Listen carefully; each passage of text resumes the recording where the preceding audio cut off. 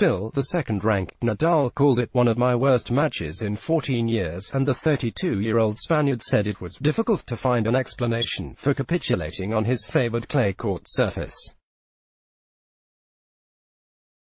Yet the defeat could have been even more humiliating for Nadal, who had not lost a set here by 6-0 since the 2005 final, which he went on to win for the first of his record 11 titles.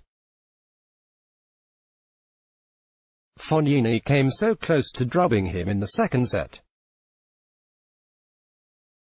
He served for the match at 5-0 and 40-0, but Nadal saved 3 match points, broke back and held.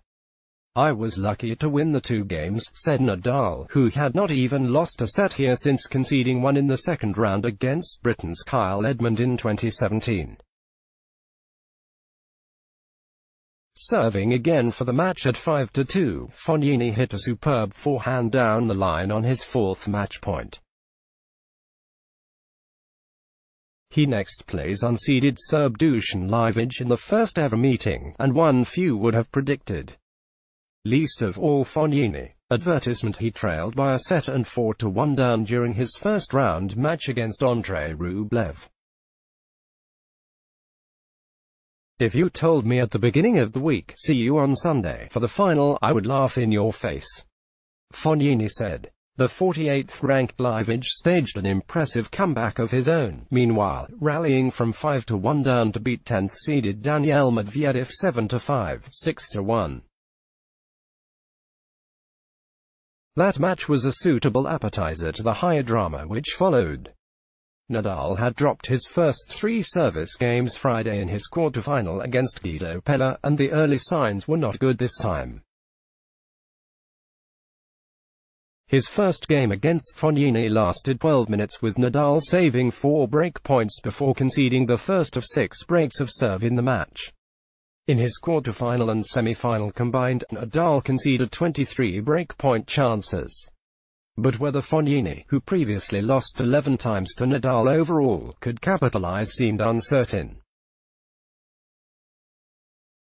The 31-year-old Italian can lose his temper on court, and it got the better of him during the 4th game. With heavy winds swirling around the court, Fognini's towel flew off his seat and landed on the clay during the first point. He complained to the umpire, perhaps to get the point replayed, and then angrily put the offending towel into his drinks box. Nadal broke him to love to lead 3-1, and Fognini got a warning for unsportsmanlike conduct. "The chair umpire made a bad call," Fognini said.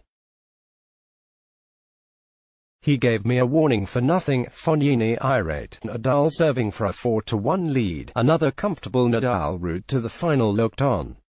But Fognini broke back to 3-2 and then broke Nadal to love in the 9th game with some momentous shot-making. Momentum was on Fognini's side, not to mention some luck.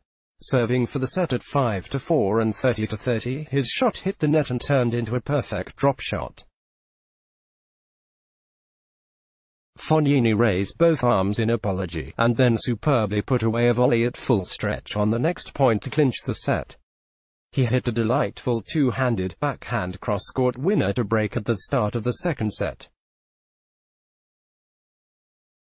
Nadal is usually the undisputed crowd favorite on the French Riviera, but shouts of "Fabio, Fabio, Fabio" rang out at the Monte Carlo Country Club. Many Italian fans likely made the short trip along the coast from nearby San Remo, where Fognini grew up. "It's a big opportunity to them to come here and watch me play," Fognini said. "I don't know how many are coming tomorrow. Still, he should have most of the support against Lajovic, who earlier won 10 straight games to lead 4-0 in the second set before Medvedev finally again held serve.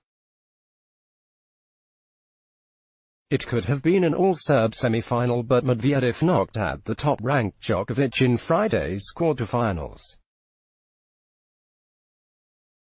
There have only been 3 winners here since 2005, Nadal, Djokovic 2013 and 15, and Stan Wawrinka 14.